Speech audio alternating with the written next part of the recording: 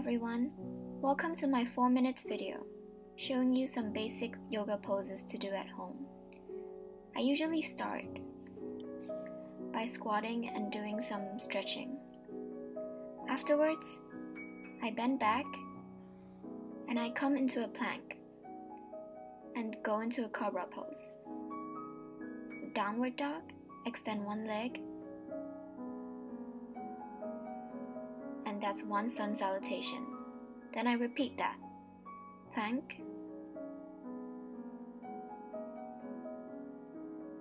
cobra pose, trow pose,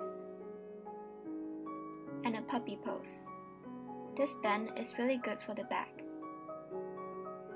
Downward dog, extend one leg, bring it forward into a warrior pose. Then I would fold my mat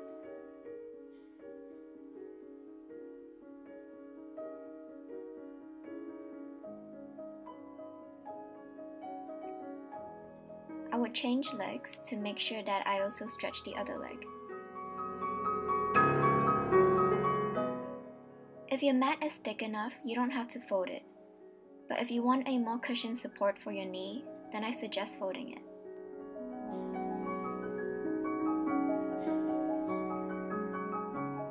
This next pose is a twisting pose.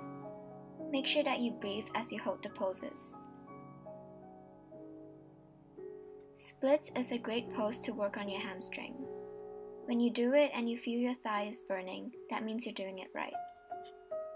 This next pose requires you to bend on your knees and bend back. It's a really good posture for back bend.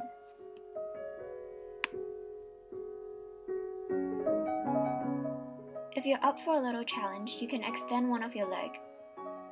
This is to improve your balancing.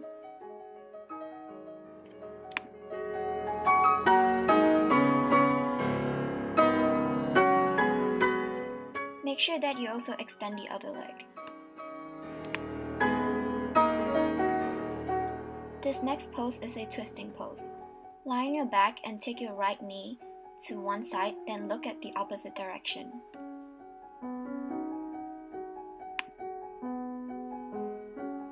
You can also grab your big toe and extend it upwards.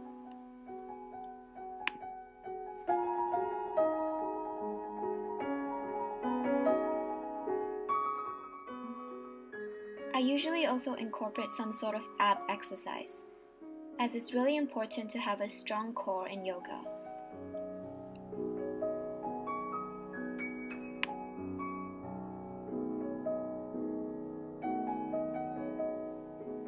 After that, I usually go into bridge pose, and then if you can, into wheel pose.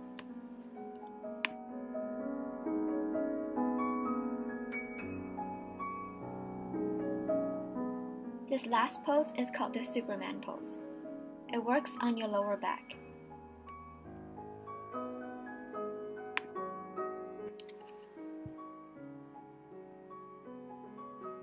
Come up to a cobra pose, and then a trow pose.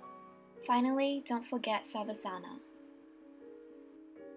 Turn to your right, sit in an upright position, rub your palms together and put it at your face.